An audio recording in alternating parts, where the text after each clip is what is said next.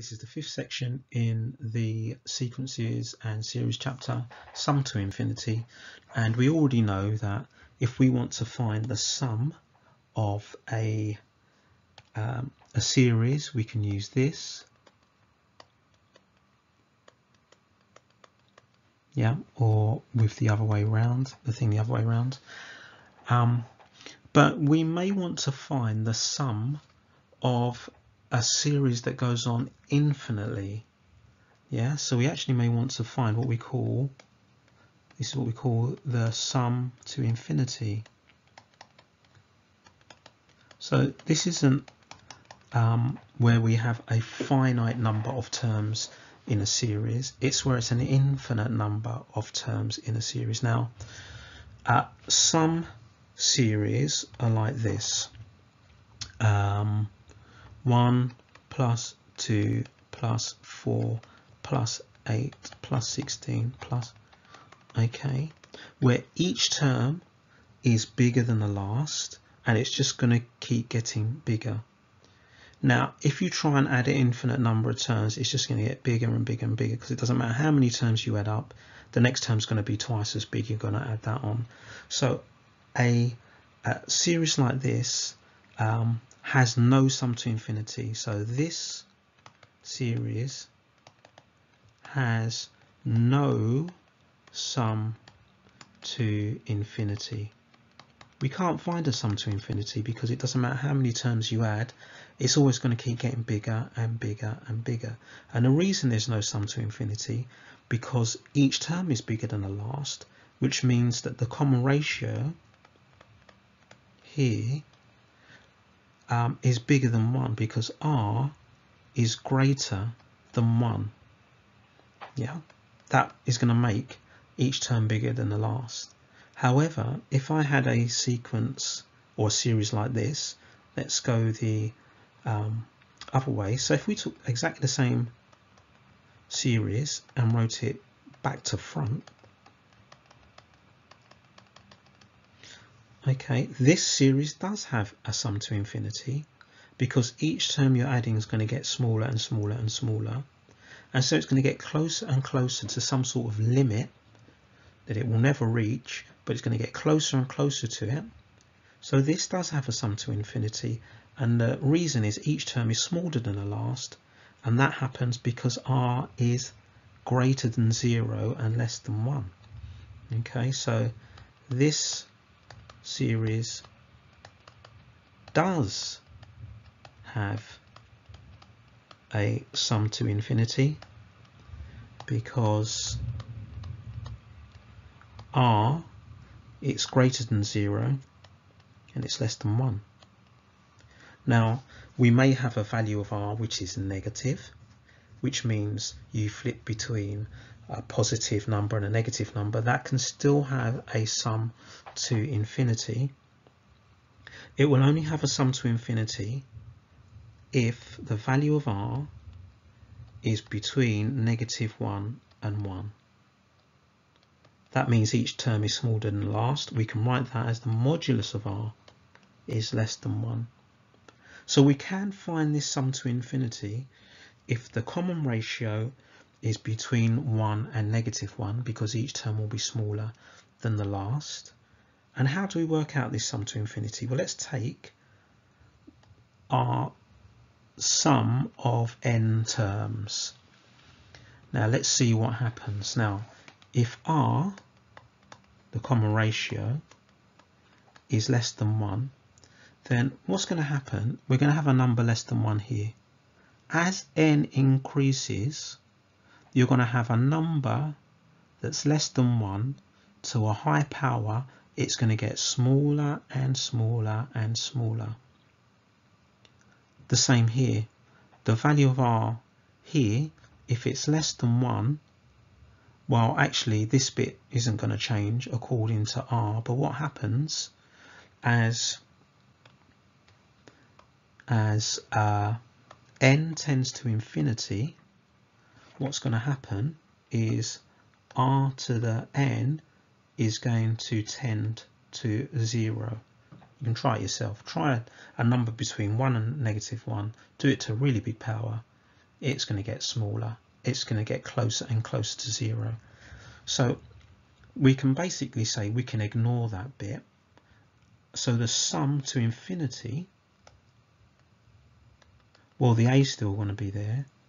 The r to the n, well, let's say it literally becomes 0. So we get that over r minus 1. Now that becomes negative r over r minus 1.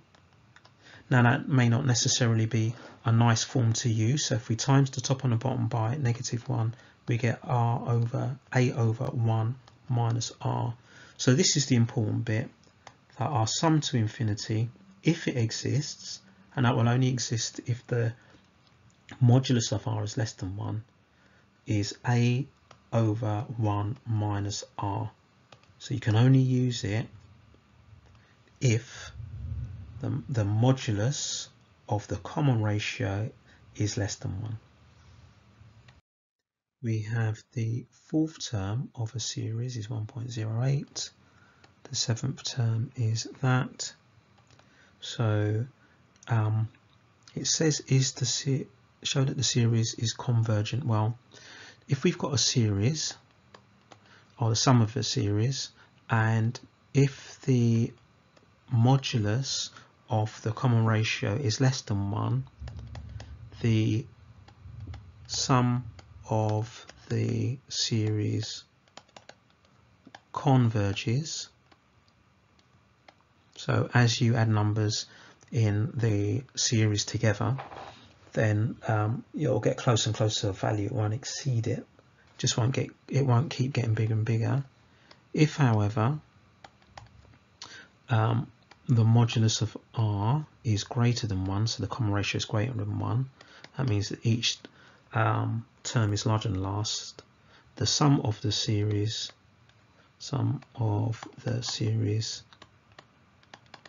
diverges. It means it gets bigger and bigger and bigger. And we're only interested in these ones, really. These ones have a sum to infinity.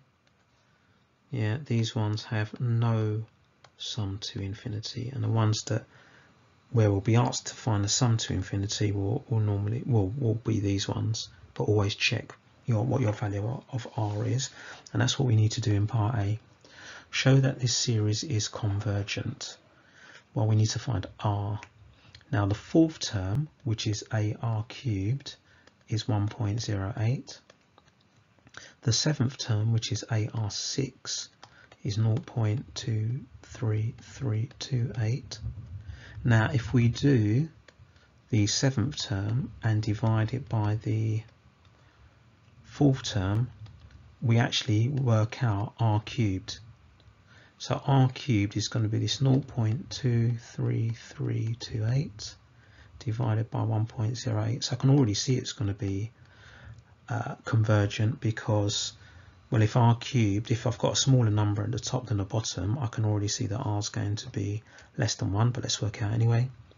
So if I work that out and do the division, I get 27 over 125. That's nice, two cube numbers.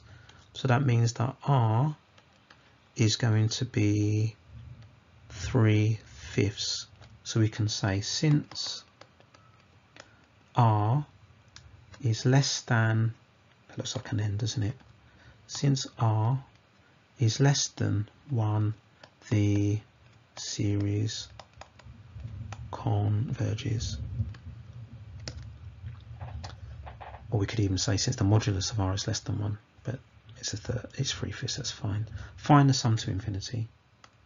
Right, so remember the sum to infinity, right, and the formula, sum to infinity equals a over 1 minus r. It's a very easy formula. I'm sure it's in the formula book, but it's easy to remember what it is.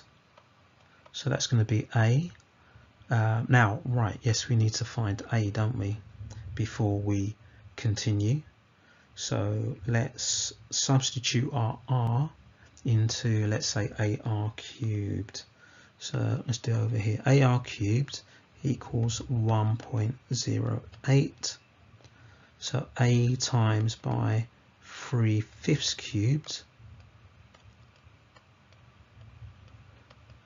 is 1.08. So if we do 1.08 divided by 3/5 cubed, then what we get is 5. So A is 5, that's nice. So A equals 5. So now we can plug that into the formula. So 5 at the top, 1 minus R, which is 3/5. So that's basically 5 divided by 2/5, which gives us 25 over 2, or 12.5. So 25 over 2. So the sum to infinity I could write down is 12.5. So in other words, this sequence, if you keep adding numbers in this series, I keep saying sequence, in this series, if you find the sum of an infinite number of terms, it will get closer and closer to 12.5. It will never reach it. That's why it's called a sum to infinity. It's one of these things that as it tends to infinity, we can say, right, this is what it tends to. Lots of things are based on sum to infinity. So things like when we do differentiation, we look at the, not the sum to infinity, but we look at what happens as that little gap tends towards 0, which is the opposite. Integration, we look at what happens when the, to find the area, we look at what happens when the strips, the width of the strips tends to 0, and we have an infinite number of strips to find the area. So lots of things in maths. We look at what happens when things tend to 0, and what happens when things tend to infinity. Looking at this, I see that the sum of the first 4 terms is 15, the sum to infinity is 16. So now I'm going to be needing both of these. So let's just write these down over here. The sum of the first n terms, the sum to infinity. I'll put those over there. And it says find possible values of R. So this is going to be solving simultaneously here. So it says the sum of the first 4 terms is 15. Transferring that information into the formula, we need to find A and R. So it will become this. And that equals 15. And then the sum to infinity is 16. So transferring that into the second equation, we'll have A over 1 minus R equals 16. So we need to find a way of putting these two equations together. Now I can rearrange this one. So I've got A equals 16, 1 minus R, because I need to eliminate A to find R. That I will put into the first equation. So substituting that in, A is 16, 1 minus R, so I'll write 16, 1 minus R times by, so that's A, R to the 4 minus 1 over R minus 1 equals 15.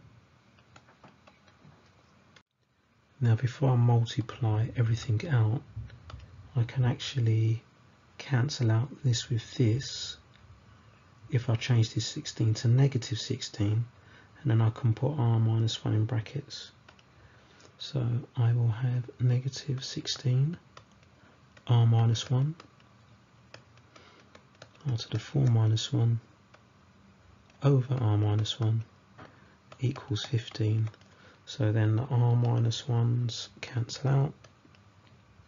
From here I'm going to divide both sides by negative 16. So I'll get R to the 4 minus 1 equals negative 15 over 16.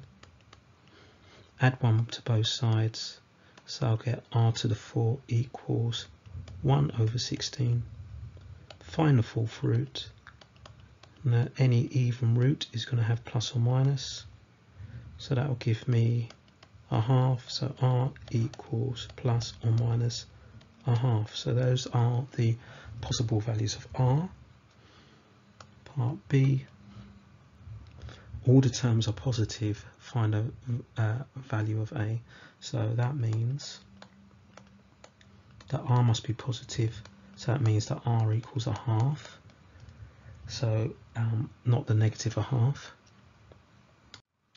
And the easiest thing is to substitute that into the sum to infinity formula, so we'll get a over 1 minus a half equals 16. So we'll have half at the bottom, times both sides by half, we get a equals 8. So it didn't take too long to do. So let's just highlight that. A is 8, r plus or minus a half. So you should now be able to do exercise 3E on pages 75 to 76 of the textbook.